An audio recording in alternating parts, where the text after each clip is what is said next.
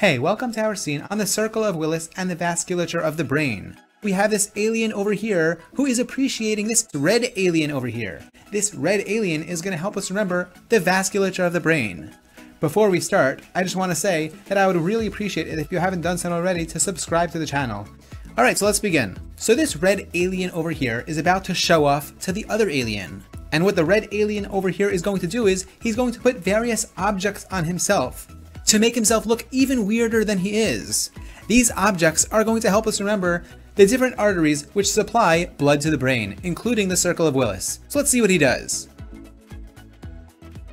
The first thing we note is right in the middle over here, he sticks this guitar bass over here. Guitar bass for basilar. This reminds us that right down the middle over here is the basilar artery. Then he goes ahead and on the sides of the guitar over here he puts these pine cones. The pine cones remind us of the pontine branches off of the basilar artery. You might have noticed on the floor over here next to him is the very teeny brawl. There's a group of men fighting over here and they're very small. The very teeny brawl for vertebral. This is going to represent the vertebral artery. And the scary red dude guy over here put the very teeny brawl guys right over here, which reminds us that this is the vertebral artery. Then right under him, he put this spine over here. Maybe it helps him balance or something. But this spine reminds us of the spinal artery, and specifically the anterior spinal artery, as this is the anterior spinal artery right off the vertebral artery. Right on the sides, going far out, are these Ikers, or the Ikers. We'll call them the Ikers. Ikers for Ica. This is Ica over here, the anterior inferior cerebellar arteries. And down over here actually we'll have the pink Iker, or the pink Ica. Pink Ica for pica. This is the posterior inferior cerebellar artery, which comes off the vertebral artery. Right on top of Mr. Iker over here, we have Superman. Superman for superior. Superior cerebellar artery.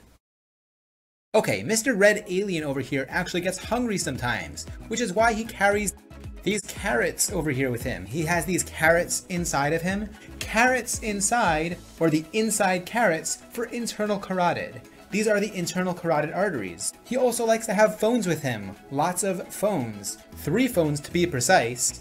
These phones, which he uses to communicate, remind us of the communicating arteries, and specifically the 2 posterior communicating arteries and the 1 anterior communicating artery. He likes to make this part of his body metal sometimes. Metal for middle cerebral artery.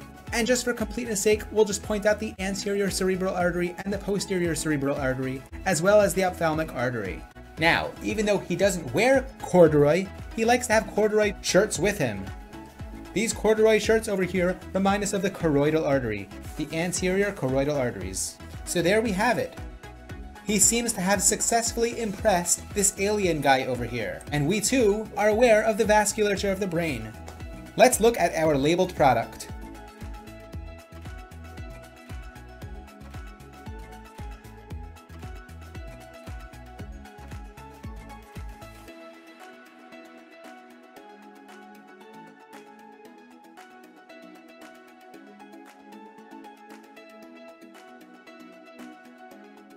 Okay, I hope you enjoyed this scene.